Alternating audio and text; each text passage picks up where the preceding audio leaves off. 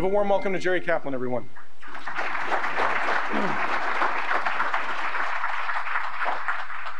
Thanks. How's the mic? Oh, wow, that was cool. All right, well, a mentor of mine used to say, never give a talk the first time. I want you to know, I put together a special talk for you guys. It's the first time I'm giving it. We'll see what happens. I should leave some time. I have lots of weird anecdotes about Google that I will be happy to tell when I'm not on the camera, as long as I'm not being recorded. Okay, so now for something completely different, as they used to say in Monty Python. Now, the common wisdom about artificial intelligence is that we're building increasingly intelligent machines that are ultimately going to surpass human capabilities and steal our jobs and maybe even escape human control and take over the world. So I'm going to present the case today that that narrative is both misguided and counterproductive. That a more appropriate way to frame this, which is really better supported by actual historical and current events, is that AI is simply a natural extension of long-standing efforts to automate tasks that date back at least to the start of the Industrial Revolution.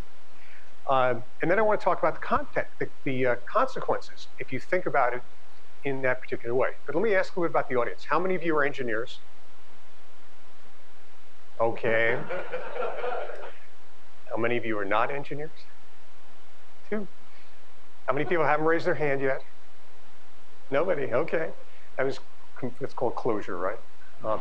Okay, and how many of you were doing anything even vaguely related to AI? Oh, not that many. Okay, cool. At least you won't admit it by the time I'm done with my talk, I think. Okay, so let me start with a little bit of a history lesson, because I'm teaching impact of artificial intelligence at Stanford, and much to my shock, the students who studied artificial intelligence don't know much about its history. So here's a kind of irreverent view. I'm going to start with an unorthodox history of AI. Now, here's a newsflash for you. Science does not proceed scientifically. So it's like the making of legislation and sausage. You know, perhaps this is better done outside of the public view. More than you might want to believe, progress is often due to the clash of egos and ideas and institutions. Well, you guys work in an institution, I'm sure you see that occasionally. And artificial intelligence was no exception. So let me start right at the beginning. Dartmouth College, 1956. A group of scientists, they got together for an extended working session. How many of you know who John McCarthy is? Oh man, okay. He's a mathematician who was then employed at Dartmouth. Now, he hosted this meeting along with, raise your hand if you know these guys, Marvin Minsky. Oh, more than John, okay. He was then at Harvard. Claude Shannon. That's good. You guys should know who Shannon is. He was at Bell Laboratories. And Nathaniel Rochester, probably no hands on. One hand. Are you his son? Sorry? Okay, there you go. He was at IBM. Now, here's what these guys had to say, or John McCarthy had to say.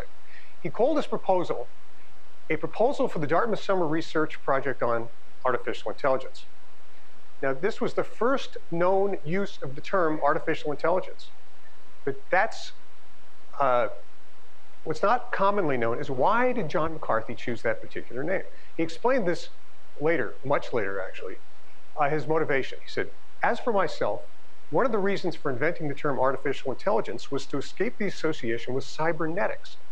Its concentration on analog feedback seemed misguided, and I wished to avoid having either to accept Norbert Wiener as a guru or having to argue with him. Okay? Now, Norbert Wiener, as you may know, was a highly respected senior. Norbert Wiener? Anybody know? Oh my God. Okay. Well, cybernetics. Cybernetics. Good. You heard the term, at least. He was a highly respected senior mathematician and a philosopher at MIT. Now, while he was that, McCarthy, this guy, was just a junior professor at Dartmouth, so he didn't want to have to go up against, the powers that be. So to understand the original intention of the founding fathers of AI, it's worth reading some of the actual text of this conference proposal. I think it's on the screen. The study is to proceed on the basis of the conjecture that every aspect of learning or any other feature of intelligence can, in principle, be so precisely described that a machine can be made to simulate it. An attempt will be made to find out how to make machines use language, form abstractions and concepts, solve kinds of problems now reserved for humans, and improve themselves. It's 1950, what was it, 6? We think that a significant advance can be made in one or more of these problems if a carefully selected group of scientists work on it together for a summer. Now, that's a pretty dubious agenda for a summer break. Now, many of the Dartmouth conference participants had their own view about how to best approach artificial intelligence. But John McCarthy's specialty was mathematical logic. Now, in particular, he believed that logical inference was the key to, as he put, using his words, simulated intelligence. That's what he thought AI was. Now, his approach, skipping ahead quite a ways, but his approach eventually became known as what's called the physical symbol systems hypothesis. Anybody here have heard of that? Good man. Okay, you can take over for the rest of the talk. Now, that was the dominant paradigm in the field of artificial intelligence for the first 30 years or so after the Dartmouth conference. Now, here's John McCarthy. I'm old enough to have known John McCarthy when I was a postdoc at Stanford, where he founded the Stanford Artificial Intelligence Lab. Now, John was definitely a brilliant scientist. He invented the programming language Lisp. Good. And he invented the concept of time sharing. Not too many people know that. But he definitely had the mad professor thing going. Let's see if this works. Almost. I'm using somebody else's computer. You know, he had the wild eyes and the hair. The guy on the right, as you may know, is Professor Emmett Brown, who invented the flux capacitor time machine. How many people know the flux capacitor? Okay, good, good. I'm just checking to make sure this talk works. But I'm confident that John McCarthy, having met him, never really expected that his clever name for the emerging field was going to turn out to be one of the great accidental marketing coups of all time. So it's not only inspired generations of researchers, including myself, but it spawned a virtual industry of science fiction and Hollywood blockbusters and media attention and pontificating pundits, also including myself. Had he named the field something less rousing like logical programming or symbolic systems, I doubt very many of us would have ever heard of the field today. It's simply, the fielders would have motored along, automating various tasks while we marveled at the cleverness, not of what the creations were, but of the engineers. I'm getting a little bit ahead of my story. In any case, McCarthy's hypothesis that logic was the basis of human intelligence is at best questionable. Today, in fact, most AI researchers have abandoned this approach and believe it was just plain wrong. The symbolic system approach has been almost entirely abandoned in favor of generally what's now referred to as machine learning. How many people here are doing machine learning? Good, okay, or certainly you know about it. But rejecting that old approach is throwing the baby out with the bathwater. Some truly important advances in computing came out of symbolic systems, including things like heuristic search algorithms, logical problem solvers, game players, reasoning systems. These were all the old approach. And many of the results of all of that work are in wide practical use today. For example, formulating driving directions. I got lost coming here. Didn't know the difference between the express lane and the regular lane. I thought I was in the other one. Take this exit. No exit. Laying out factories and warehouses, proving that complex computer chips actually meet their specifications. This all uses early AI techniques. And I'm sure that there are many more of these to come. Now, did I mention machine learning? It's certainly the focus of most current research, and in some circles, at least where I am, it's considered a serious candidate for the real basis of human intelligence. Now, my personal opinion is that while it's a very powerful technology, and it's going to have a very significant practical impact, it's very unlikely to be the computational equivalent of the human mind. Now, whatever your view, you might be surprised to learn a little more about where the fundamental concepts that underlie what's called the connectionist or neural networking approach to machine learning came from. There are some other approaches, mainly in the statistical area. So let's see. Frank Rosenblatt, anybody heard of him? Wow, okay, great. I didn't until I started researching this. Back in the late 1950s, John McCarthy wasn't the only one interested in building intelligent machines. There was another highly optimistic proponent, and that was Professor Frank Rosenblatt at Cornell. Another competing prominent institution. You've got Cornell, you've got Dartmouth, lots of people at MIT. And Rosenblatt was intrigued by some pioneering research by psychologists Warren McCulloch and Walter Pitts at the University of Chicago. And McCulloch and Pitts had observed that a network of brain neurons could be modeled by, of all things, logical expressions. So Rosenblatt got the bright idea to implement their ideas in a computer program, which he rebranded as a perceptron. Anybody heard of perceptrons? Oh, good, cool. Now, he built an early version of what today we would call a simple neural network. This is the geekiest looking guy. He looks like he's 12 years old. That's him. Does this thing have a, that's his actual photocell array right there. So, oops. Now he wasn't about to be outdone by McCarthy and Minsky. So Rosenblatt heavily promoted his work in the popular press. For instance, he was quoted in the New York Times in 1958 saying, let's see if this will work here. Yep. The machine that he's going to build would be the first device to think as the human brain. In principle, it would be possible to build brains that could reproduce themselves on an assembly line and which would be conscious of their existence. This is 1958.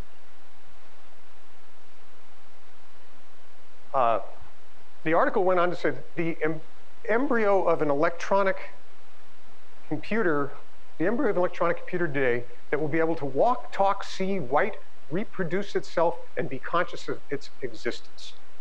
Now here's what I love. It is expected to be finished in about a year at a cost of about $100,000. So much for the journalistic accuracy of the New York Times. By the way, I'm usually debating John Markoff, he's a science writer there. We love debate each other. I wish he was here. He'd go crazy. Now that might seem a little bit optimistic, given that Rosenblatt's demonstration included only 400 photocells connected to 1,000 perceptrons, which after 50 trials was able to tell whether a card had a square marked on the right side or on the left side. That's what he could do. Now, on a more positive note, and this is also pretty remarkable, I can't help but notice that many of his wilder prophecies in the article have actually now become reality. He went on to say, listen to this closely, remember 1958, later perceptrons will be able to recognize people, call out their names, instantly translate speech from one language to speech or writing in another language. Now, he was right, but it only took 50 years longer than he predicted. Okay, now Rosenblatt's work was well known to at least some of the participants at that Dartmouth conference. In particular, he attended the Bronx High School of Science. Anybody here go there? Not one. We're on close. With Marvin Minsky. They were 1 year apart. And so they later wound up going to these different forums and debating each other, promoting their respectively favored approaches to artificial intelligence, until in 1969, Minsky, who's now at MIT, remember one guy's at Cornell, the other guy's at MIT, along with a colleague of Marvin Minsky's called Seymour Papert, published a book called Perceptrons, in which he went to pains to discredit, somewhat unfairly I might add, a simplified version of Rosenblatt's work. Now, here's the way science really works. Now, Rosenblatt was unable to mount a proper defense for a very simple reason. Anybody guess what it was? He died in a boating accident in 1971, 2 years later. Couldn't defend himself. Now, the book, however, proved highly influential, effectively foreclosing funding and research on perceptrons and artificial neural networks in general for more than a decade. So, after 50 years, which is better? The symbolic systems approach or the machine learning approach? Plain fact is both of these approaches have different strengths and weaknesses. In general, symbolic reasoning is more appropriate for problems that require abstract reasoning, and machine learning, on the other hand, is better for problems that require sensory perception or extracting patterns from large collections of noisy data. So you might ask the question, why was the symbolic approach dominant in the last half of the 20th century, and machine learning is dominant today? The answer is fairly simple. The machines. They're literally 1 million times faster, cheaper, and have 1 million times more memory at the same price as they did back then. That's a qualitative difference. In the early days of AI, machines just weren't powerful enough to automatically learn anything of interest. The squares on the right, the squares on the left. They had only a minuscule fraction of processing speed and a vanishingly small amount of memory in which to store data compared to today's computers. But most importantly, there simply weren't many sources of machine-readable data available to learn from. What were you going to learn? For real-time learning, most communication at that time was on paper. For real-time learning, the data from sensors was equally primitive and only available usually in an analog form that really resisted processing digitally. So you had 4 trends: improvement in computing speed, memory, the transition from physical to electronically stored data, and easier access to large bodies of data. God knows you guys know about that. It's mainly due to the internet. And low-cost, high-resolution digital sensors. I don't know how I came up with 5, but I can't count. These were the prime drivers. Never give a talk the first time. These were prime drivers in the refocusing of efforts from the symbolic reasoning approach to the machine learning approach.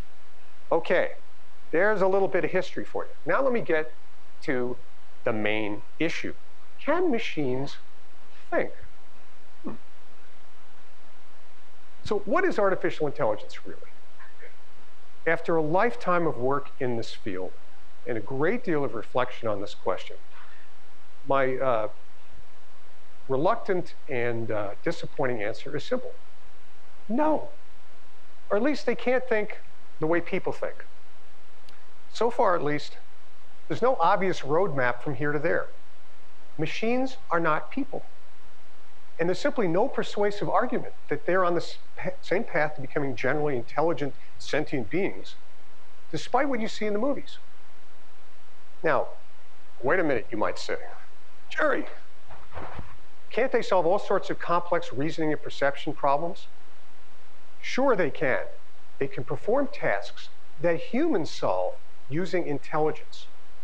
But that doesn't mean that the machines are intelligent. It merely means that many tasks that we thought required general intelligence are in fact subject to solution by other kinds of mechanical means. Now, there's an old joke in AI, which is that once an AI problem is solved, it's no longer AI. Anybody heard that? A couple of people, good. Now, personally, I don't think that's any longer a joke. I'm going to look at some of the signature accomplishments of artificial intelligence from this different perspective. Let's start with, computer chess. Now, for decades, most of you guys weren't around to see this, but I was. The archetypal test of the coming of age in AI wasn't the Turing test. It was, could a machine ever beat the world's chess champion? For a long time, you see, chess was considered the quintessential demonstration of human intelligence. So surely, when a computer was world chess champion, AI would have arrived. That's it, we'd have smart machines. Well, it happened in 1997 when IBM's Deep Blue beat the then champion Garry Kasparov.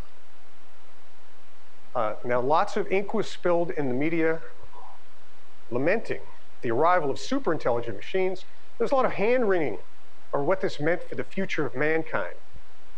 But the truth is, it meant nothing. other than that you could do a lot of clever programming and use the increases in speed of computers to play chess. The techniques used have application to similar classes problems, but they hardly prove to be the harbingers of the robot apocalypse. Okay, so let me tell you what people said after that non-event happened. They said, okay, sure, computers can play chess, but they'll never be able to drive a car. This really was what happened. That requires a broad understanding of the real world, the ability to make split-second judgments in chaotic circumstances. And it requires common sense. Jeez, I'll never have that. Well, as you know, this bulwark of human supremacy was breached in 2004 with the DARPA Grand Challenge for Autonomous Vehicles, which are soon coming, if they're not here, to a parking lot near you. How many of you guys have taken a ride in the Google self-driving cars? What?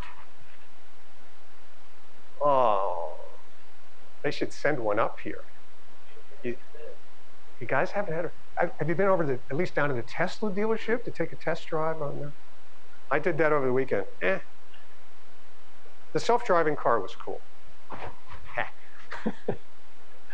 Okay, now our self-driving cars do just that. They drive cars. They don't build houses, they don't cook meals, they don't make beds. That's what they do. Okay, so computers could play chess and drive cars. But then people said, but they could never play Jeopardy. Okay, well, that requires too much world knowledge and understanding metaphors and clever wordplay. Well, thanks again to the ingenious people at IBM, this hurdle has also been cleared. As undoubtedly you know, IBM's Watson system beat Ken Jennings, the world Jeopardy champion, in 2011. Now, what is Watson? The reality is, it's a collection of facts and figures encoded into cleverly organized modules that can quickly and accurately answer various types of common Jeopardy questions. And Watson's main advantage over the human contestants, believe it or not, was that he could ring in before they could when it estimated a high likelihood that it had a correct answer. I'd love to go into this in more detail for you. It turns out most of the Jeopardy champions know the answers. They're just not that fast. And so the machine had numerous advantages. It was kind of a magic show. It's a wonderful accomplishment. It's really remarkable and very sophisticated knowledge-based retrieval system and an inference system that was honed, at least at that time, to a particular problem set. Now they're trying to apply it to lots of others. Now, how many of you saw that, or pictures of it, or? Okay, now, here's what bothers me. Is this supposed to be animated? Okay. Now, in my opinion, IBM didn't do the field of AI any favors by wrapping Watson in a theatrical suite of anthropomorphic features. There's really no technical reason to have the system say its responses in a calm, didactic tone of voice. Yes, Alex, the answer is such and such. Much less to put up a head-like graphic of swirling lights suggesting that the machine had a mind and was thinking about the problem. These were incidental adornments to a tremendous technical achievement. Now, without a deep understanding of how these systems work, and with humans as the only available exemplars with which to interpret the results, the temptation to view them as human-like is really irresistible. But they aren't those things. Okay, so let me give you a couple more interesting examples, more contemporary, things that you're probably more familiar with. What about these machine learning systems? Aren't they more like human intelligence? Well, not really. I'm sure I could argue this for 2 hours here, unless people sticking their hand up.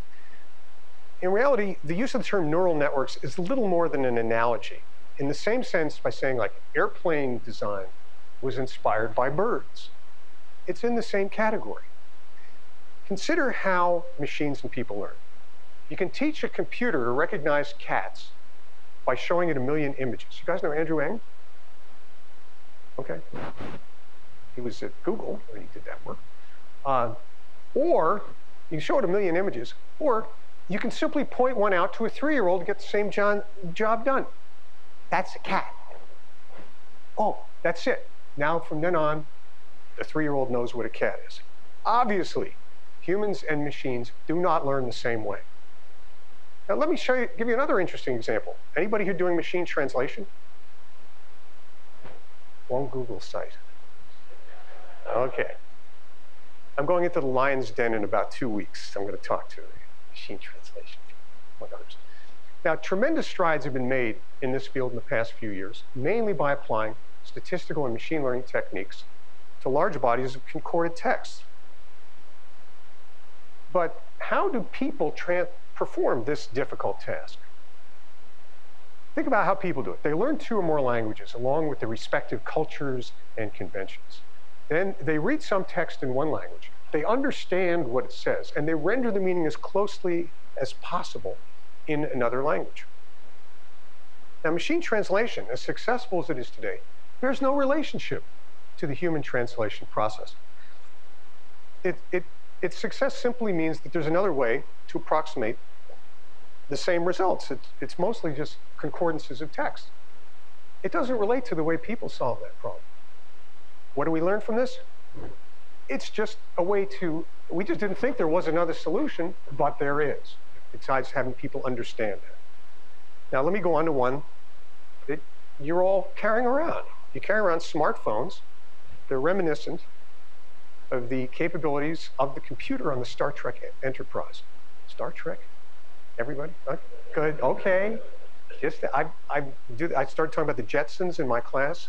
Stanford, nobody knew what I was talking about. What's that? You know, Rosie and, you know, okay. That's called getting old. So, you know, this is more like, okay. Lost complete track, and I got the whole thing right in front of me. Anyway, hey Siri, you know, you can talk to your phone and it talks back. It also becomes more capable every day as you download new apps and upgrade the operating system. Sorry, I'm using examples from different companies. But do you really think of your phone as getting smarter in the human sense when you download an app or you enable voice recognition? Certainly not in the same sense that you get smarter when you learn calculus or when you learn philosophy. It's the electronic equivalent of a Swiss Army knife. It's a bunch of different information processing tools that are bound together into a single unit, taking advantage of some commonalities, like detailed maps and like internet access. Now you have one integrated mind, while your phone has no mind at all. There's no one home. So, I try to make the case that machines perform an increasingly diverse array of tasks that people perform by applying their native intelligence. Now, does that mean that machines are smart? Well, now things get interesting. Let's talk about how you might measure supposed machine intelligence.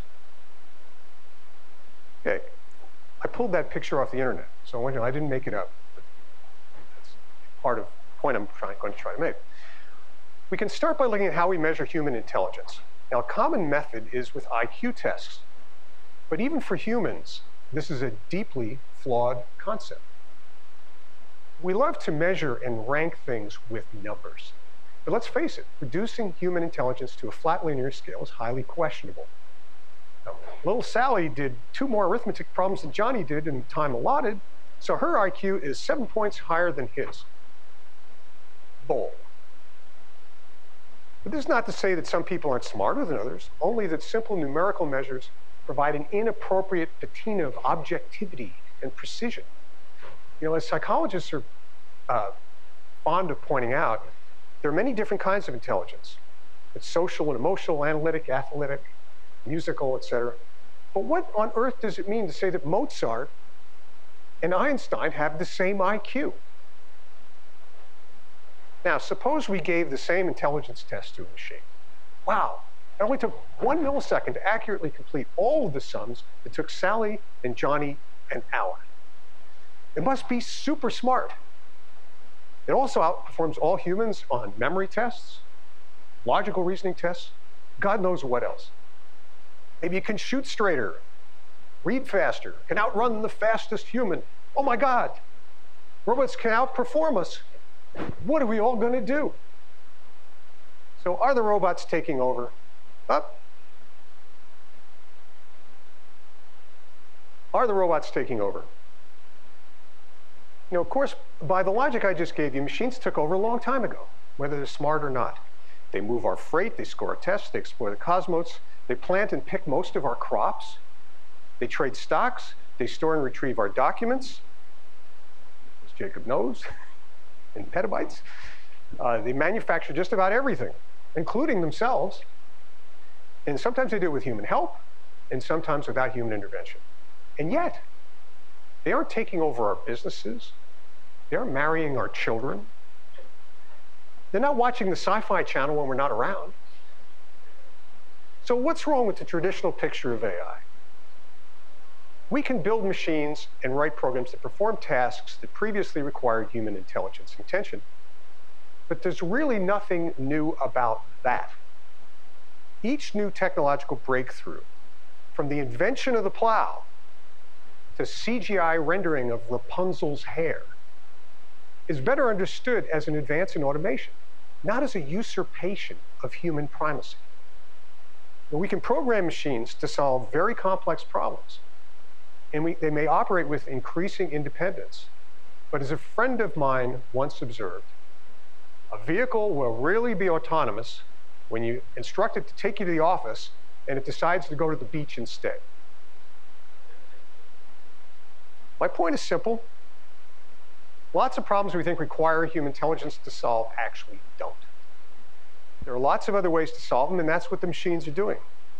Calculating used to be the province of highly trained specialists. Do you guys know that? You used to go see somebody when you wanted to do some calculation. Now all it takes is a 99-cent calculator. Making money in the stock market used to be the province of experts. Now the majority of trading is initiated by computers.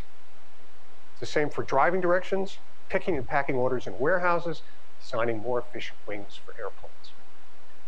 But you don't have to worry about the robots taking over. Robots don't have feelings, except in the movies. Here's a news flash for you. They aren't male or female. So I like to say to my Stanford students, what does it mean for a robot to be gay? Okay, so robots don't have independent goals and desires. A robot that's designed to wash and fold laundry isn't going to wake up one day and say, oh my God, what a fool I've been. I really want to play the great concert halls of Europe.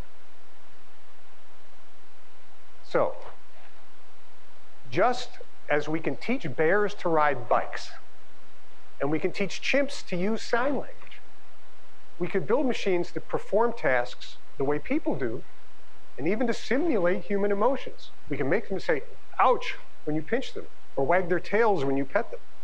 But there's simply no compelling reason to believe this bears any meaningful relationship to human behavior or experience. Machines aren't people, even if we build them to talk and walk and chew gum the way that we do. Okay, now I've given you a new way to think about artificial intelligence. Let's talk about the implications of this new perspective. I'm going to try to run through this pretty quickly because I was warned people like to ask questions. Now, it's certainly true that AI is going to have a serious impact on labor markets and employment, but perhaps not in the way that people expect. If you think of machines as becoming even more intelligent and threatening our livelihoods, the obvious solution is to prevent them from getting smarter and to lock our doors and arm ourselves with tasers against these robots that are coming to take our jobs. Well, the robots are coming, but not exactly for our jobs. Machines and computers don't perform jobs. They automate tasks. Now, except in extreme cases, you don't roll in a robot and show an employee to the door. Instead, the new technologies hollow out and change the jobs that people perform. Even experts spend most of their time doing mundane, repetitive tasks. They review lab tests. They draft simple contracts. They write straightforward press releases. They fill out paperwork and forms. On the blue-collar side, lots of workers lay bricks, paint houses, mow lawns, drive cars, load trucks, pack boxes, and take blood samples. They fight fires, deliver mail, direct traffic, etc. And many of these intellectual and physical tasks require straightforward logic or simple hand-eye coordination. Now, the new technologies, mainly driven by artificial intelligence, are poised to automate these tasks, not to replace the jobs. Now, if your job involves a narrow, well-defined set of duties, and many do, then indeed your employment is at risk. If you have a broader set of responsibilities, or if your job requires a human touch, such as expressing sympathy or providing companionship, I don't think you have too much to worry about. Now, just check out this comparison of the job duties between licensed practical nurses and bricklayers. Whose job do you think is most at risk from automation? By the way, this list is hilarious. Let me see if I can pull one of these out. Monitoring fluid and food intake and output. It's like, okay. I didn't know they measure output. Providing emotional support. Which of you guys are working on it? I am so sorry about your problem. I mean, come on. Most jobs, as opposed to tasks, involve a mix of general capabilities and specific skills. And as machines perform the more routine tasks, the plain fact is that fewer people are needed to get the jobs done. So one person's productivity-enhancing tool is in fact another's pink slip, or more likely, a job opening that no longer needs to be filled. Now, this is called structural unemployment. Automation, whether it's driven by artificial intelligence or not, it changes the skills that are necessary to perform work. Let me move ahead because I'm running out of time. So this is called structural unemployment, and it's the mismatch of skills against the needs of employers. People get put out of work because it's not so much that there's a lack of jobs, but the training that people need to perform those jobs, there's a disconnect. Now, historically, as automation has eliminated the need for jobs, need for workers, excuse me, the resulting increase in wealth has eventually generated new kinds of jobs to take up the slack. And I see no reason that pattern is not going to continue. But the key word there is eventually. Let's talk about farm employment. This stuff is amazing if you look into it. 200 years ago, more than 90% of the US population worked in agriculture. Basically, almost all anyone did was grow and prepare food. That's what it meant to work. Now, today, less than 2% of the population is required to feed everybody. As you can see in the free food over here. Oh my God, is everybody out of work? Of course not. We've had plenty of time to adapt, and as our standard of living has relentlessly increased, which I'll get to in a minute, new opportunities have always arisen for people to fill the expanding expectations of our ever richer and greedier society. Now, if a person from 1800 could see us today, they'd think we'd all gone nuts. Why not work a few hours a week? Buy a sack of potatoes and a jug of wine, build a shack in the woods, dig a hole for an outhouse, and live a life of leisure. Somehow, our rising expectations seem to be magically out of pace due to our wealth. Okay, so what are the jobs of the future? I don't see why we can't be a society of competitive gamers, artisans, personal shoppers, flower arrangers, tennis pros, party planners, and no doubt a lot of other things that don't exist yet. Now, you might say, well, who's going to do the real work? Well, our great-grandchildren may think of our ideal of real work as so 21st century. It may take, as we think of with agriculture, it may only take 2% of the population, assisted by some pretty remarkable automation, to accomplish what's taking 90% of our labor today. So what? You know, it may be as important to them to have fresh flowers in the house each day as it is for us to take a shower every day, which 70% of the US population does. By the way, in 1900, the average was once a week. Okay, I'm glad I'm not there. Okay, so let me move ahead. That's the good news. The bad news is it's going to take time for this transition to happen. And there's a new wave of AI-enabled applications that's likely to accelerate the normal cycle of job creation and destruction. So we're going to need to find new ways to retrain displaced workers. I was going to go into this. I know Jacob's interested in this, but hopefully I'm going to have to skip over this idea. We need to better, our problem is our vocational training system is really messed up. It's mainly because the government today is the lender of first resort for students. So the skills that people learn are disconnected from the needs of the employers in the marketplace. So we're not actually investing in education so much as we're handing out money to people to learn things that won't help them pay it back. Can't get a job, it's too bad. Your student loans still due. How many of you guys have student loans? Okay, not bad. So there are different ways to do this, and we need to create new financial instruments that tie the development of capital, the deployment of capital, to the return on the investment. And I've got this concept that I talk about in my book, which is somewhere around here, that I call a job mortgage. So you get a mortgage for your education, and it is payable solely out of your future earnings stream. And that causes all the right incentives to align so that we're teaching people the right things. Because otherwise, people aren't going to give them the money if they don't know that there's going to be a likelihood of a payback. Okay, finally, there's one other dark cloud. I've painted a very optimistic view of the future. While it's true that automation makes society richer, there are serious questions about whose pockets are filled by that wealth. You may be aware, we're all in high tech. We tend to believe we're developing dazzling technologies for a needy and grateful world. Indeed, we've made great progress in raising the standard of living for the poorest people on Earth. But for the developed world, the news is not so good. Up until about 1970, on and off, we found ways to distribute at least some of those economic benefits across society. And this was the rise of the supposed the mythical middle class. But it doesn't take much to see that those days are over. It began to diverge. So, as economists know, automation is the substitute of capital for labor. And Karl Marx was right. The struggle between capital and labor is a losing proposition for workers. What that means is that the benefits of automation naturally accrue to those who can invest in the new systems. So, then why not?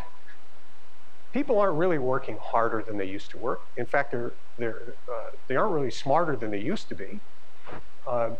Working hours have actually decreased slowly but consistently for about the last 100 years. The reason we can do more with less is that the business owners invest some of their capital into the process and productivity improvements, and they reap the most of the rewards. So what has all this got to do with AI? Now, the technologies that are on the drawing boards in our labs are quickening the hearts of entrepreneurs and investors everywhere, as you guys are well aware. And they are the ones who stand to benefit, while they export more and more of the risk out to the rest of society. Workers are less secure today, wages are stagnant, pension funds can go bust. You know, we're raising a generation of contractors for the gig economy. And they're working variable hours and health benefits are their own problem. Now, that's not true for you guys. You have regular employment jobs. But if you really find out what's going on in the rest of the world, this is true. Now, some people have the mistaken impression that the free market will naturally address these problems, if only we can get the government out of the way. But I'm here to tell you that our economy is hardly an example of unfettered capitalism.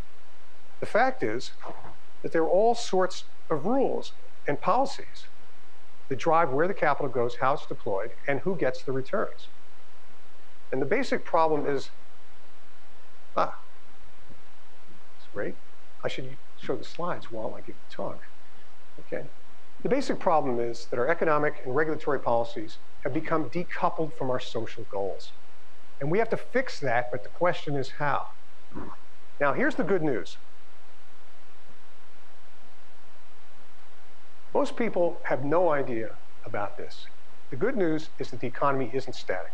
It doubles about every 40 years. You guys are familiar with the singularity and the Moore's curve and all that. That's happening with the economy too, not just with computers. It doubles about every 40 years. And it's done that reliably since the start of the Industrial Revolution in the 1700s. In 1800, the average household income was $1,000. And that's about the same as it is today in Malawi and Mozambique. Now, probably not coincidentally, their economies look surprisingly similar to what the US was 200 years ago. Now, yet, I doubt that people in Ben Franklin's time thought of themselves as dirt poor, that they were barely scratching out an existence. So what this means is that 40 years from now, most likely there's literally going to be twice as much wealth to go around. So the challenge for us is to implement policies that will encourage that wealth to be more broadly distributed. We don't have to take from the rich and give to the poor. We need to provide incentives for entrepreneurs and businesses to find ways to benefit ever larger swaths of society.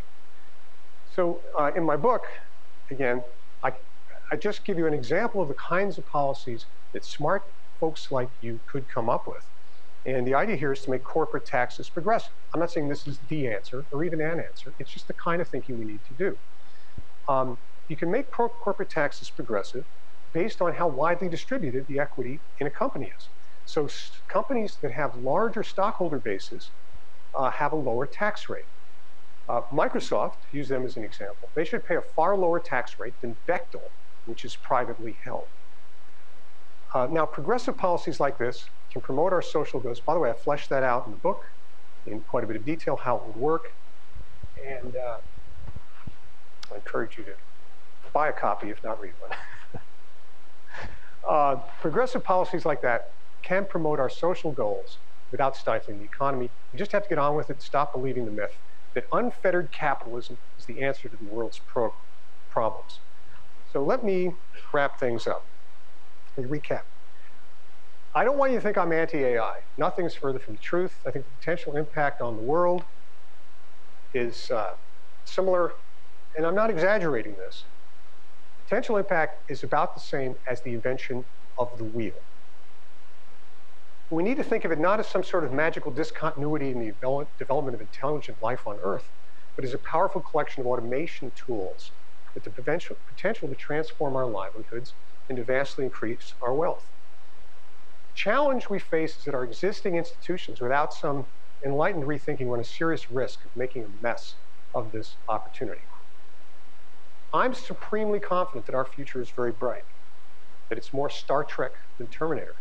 But the transition is going to be protracted and brutal unless we pay attention to the issues that I've tried to raise with you here today. We have to find new and better ways to ensure that our economy doesn't motor on, going faster and faster, while throwing ever more people overboard.